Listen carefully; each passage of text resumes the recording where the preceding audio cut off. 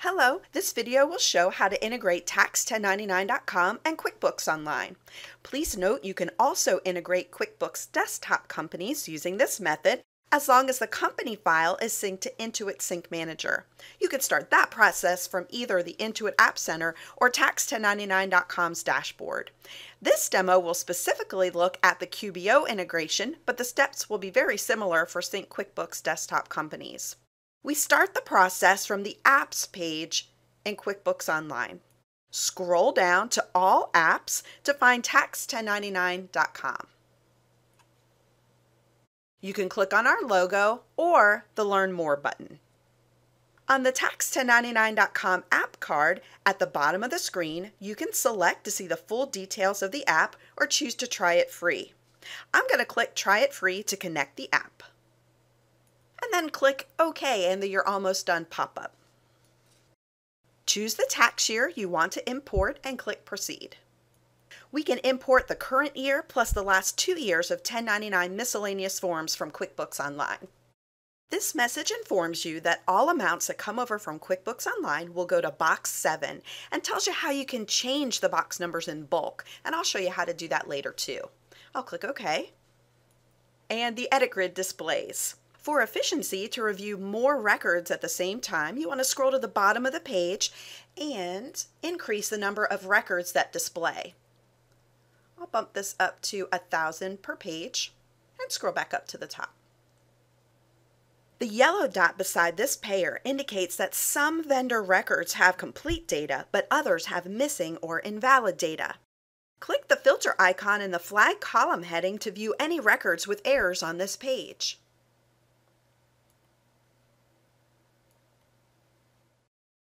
Any vendor you want to create a 1099 for needs to have a green dot next to the name. You can download the errors to Excel. Let's go ahead and correct these errors. Click on the recipient name.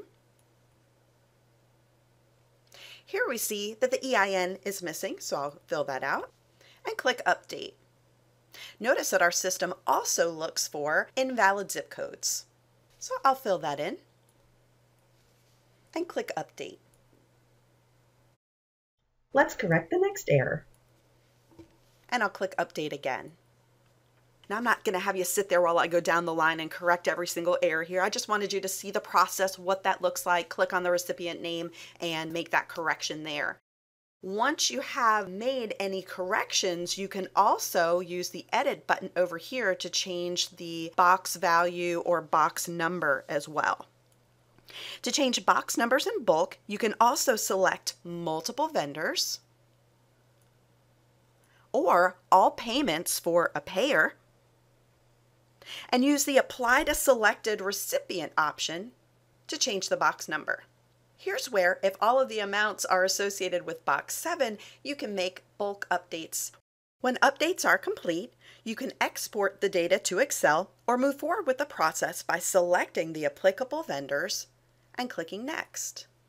You can use the Select All feature, or if you have records on more than one page, you can select the vendors on each page before proceeding.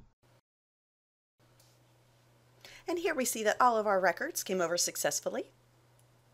On the Select Forms page, you can use the Schedule All Vendor e-file button to choose the date to send the information to the federal agencies. You can delay the e-file to the IRS up to March 31st to give yourself extra time to make changes to filing information without having to issue corrected forms. So you can make the changes in bulk here or specify different dates for each form. On this page, you can also choose the delivery method, email or mail, to send copies to the recipients.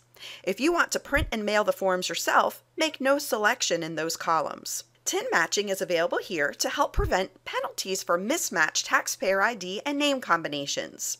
State filings to non-combined federal-state filing states can also be chosen here if applicable. You can also view a preview copy, edit, or delete forms at this point. Select the vendors you want to create forms for and click Next. You can use Select All here too. This message states that you have opted to print and mail 1099s yourself, and that you can use the Manage Forms screen to change that later. Enter your payment details here and click Pay Now. We will send you a confirmation email and a receipt for the payment.